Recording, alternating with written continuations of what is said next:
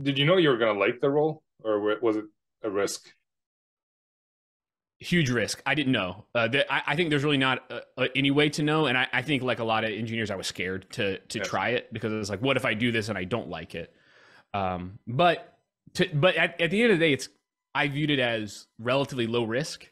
Like I could try it, and like I knew plenty of people who tried it, didn't like it, and then went back to pro server support or just like operations type of role. So I thought, what there's I didn't see much downside to it, and then Yeah. I knew pretty quickly that it was a good fit for me. After I started the role, though. Nice.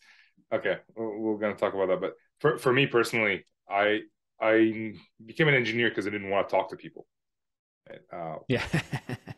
So becoming an SE, knowing that I'm gonna have to talk to customers, that was a big fear for me, and I had to really think about it. But I was severely underpaid, and they pretty much doubled my salary. I'm like, Yep.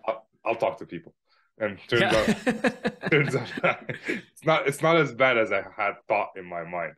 Uh, okay, so Yeah.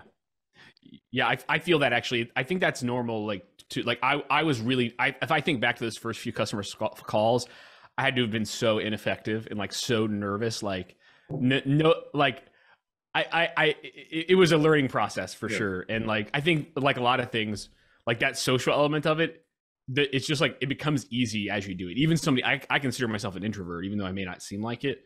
I'm recharged from like being alone in my room or like hanging out with my girlfriend. And but just like anything, it's like working out. You get used to it, and then yeah. you might even fall in love with it. Like some people do.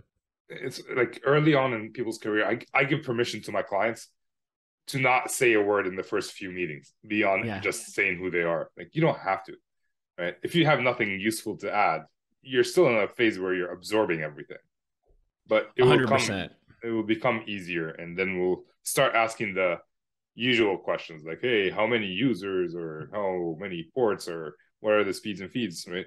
Talk about features versus actually solving the problem. But that comes, and people think that I'm an SE today, tomorrow I'm solving problems. Like, no, the only problems Yeah, you're solving are your totally. own at this point until you become efficient at it. Yeah, So, I would say like in addition to your podcast, another kind of cheat like accelerator that I had in my career was I lucked out, and my very first account manager, my first sales rep partner was a former SE. So he had just started. So it was like amazing. Like I got to get proficient really fast because I had somebody who'd been doing it for like 5 years after every single call, getting on the horn and being like, okay, try this next time. You can do that better like that.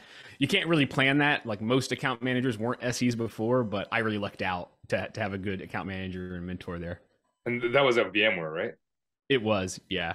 Yeah, I find VMware one of the good companies to be a brand new SE at, just because they coach you, they teach you, and maybe you lucked out you had an SE, former SE as a account manager. I just find like I've attended some of the sessions that they do, and their questions are just like, amazing. The way they ask their questions, they're taught, or I guess you were Yeah. taught. I don't know if that's true or not. You can confirm or deny. We can do that later. Um, Going back to professional services, what are some of the skills that you took with you from being a professional services engineer to a sales engineer? Oh yeah.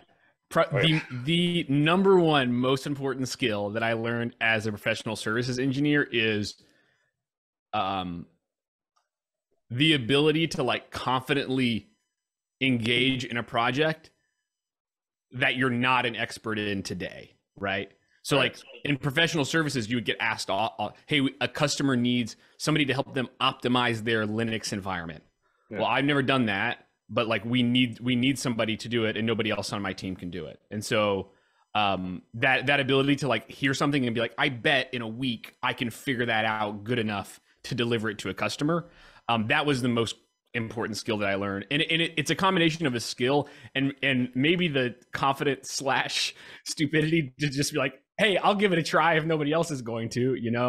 And I've taken that with me. That is even more important as an SE. You don't have to go quite as deep as you would have to in like a professional services or delivery role, but just like that self confidence of being able to commit to something and kind of estimate how long it will take you personally to spin up on it is extremely valuable now, and it really taught me my limits early on.